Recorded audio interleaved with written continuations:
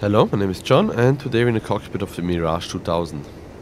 In this video we want to take a look on how to drop bombs using the CCRP mode, which stands for Constantly Calculated Release Point, or easier, Level Flight Bombing Mode. Anyway, let's get started. And first of all, let's take a look on which bombs are available for which mode, because in the Mirage 2000 the bombing mode depends on the bomb you have loaded. Certain bombs can only be dropped in CCRP mode, while other bombs can only be dropped in CCIP mode. So for CCRP mode we have the Mark 82 unguided freefall bomb, as well as the GBU-12, GBU-16 or GBU-24 laser guided bomb. And all the other bombs can only be dropped in CCIP mode, while those mentioned bombs can only be dropped in CCRP. So as we have loaded Mark 82s, we will have to drop them in CCRP. So let's get started with setting the aircraft up. First of all, we want to make sure the radar is either on or in standby. I will put it on. Then we want to enable the master arm, and we want to select our weapon down here. MAG is the magic, RP is the cannon, and BLI is our Mark 82. Now you can see the modes up here changed as well, and we got three options. TESS is using the radar, as you can see the screen went black. TESS is using the radar to get the slant range down to the target and to calculate the release point.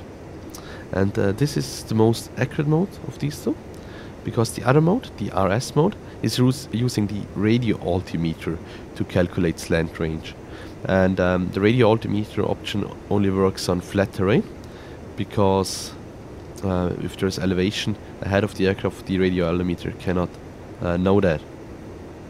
So for this flight we will use the test mode. Also available, not in open beta but at a later point, is the PI mode. And the PI mode is using the INS with a pre-stored target waypoint, or a waypoint you entered during the flight, to drop a bomb on that. We will do a video on that as soon as it gets available. And one last thing, over here we have another weapon control panel, and here we can select the ripple quantity, and we want to drop all of our 6 bombs we have loaded at the same time, because we're engaging our runway and we want to make sure that runway gets disabled. You could also select the distance between the individual bomb drops, however that is unfortunately not working as of yet, so we will leave that on 0. Okay, now you can see the HUD symbology changed. Up here we have the CCRP release queue. Let me zoom in on that. And that will be used for a couple of different things. First of all, it will be used for selecting the target, because obviously we have to input the CCRP target into the computer before. And we will have to maneuver the aircraft and bring it over the target and then lock the target to enable our target. Once the target has been enabled or locked, this queue gives us guidance. There will be 2 lines appearing, which we will have to follow with the CCRP release queue. And at the last point, it also will give us the information when we have to hold down the trigger, because a line will be moving up, and once the line crosses that center of the CCRP release queue, we can press down the release button. So let's get started. Let me disable the autopilot. Here we go. And let's select our target. And as you can see down there, we have Coboletti airfield. We will bring the nose down gently, and we will use the radar lock button, or target lock button as it's called, to get the mark on the airfield. As you can see, we're a bit too far out. This only works at a certain distance. So we'll replace it here. Hold on, let me just get up. This is a bit of a problem currently. Between tries the system does not reset, so here we go. Hopefully it works now. Just reselected the mode. Oh, not as of yet. Okay, yeah, we are a bit too far away to select our runway target point. I just bring up the nose so we don't lose too much altitude. Wait a couple of seconds and try again. And as you can see, the radar can only lock at a certain distance, so you cannot lock over 200 kilometers away or something like that. Okay, let's bring the nose down. Hopefully this works this time. Okay, that was a bit too far up. And yeah, perfect. You have the mark on the runway beginning. And now as you can see, there are two more lines extending outwards from the CCRP release queue.